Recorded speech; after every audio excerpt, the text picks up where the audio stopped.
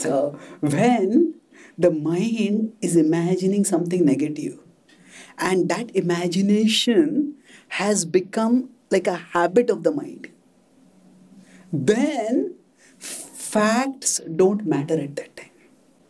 See, we have feelings and we have facts. Normally, the feelings arise from the facts.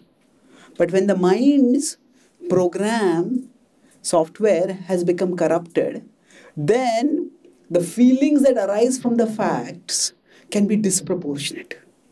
Or sometimes feelings can arise even when the facts are not there. Just like, yes, there is a possibility that when we are driving, car crash can occur.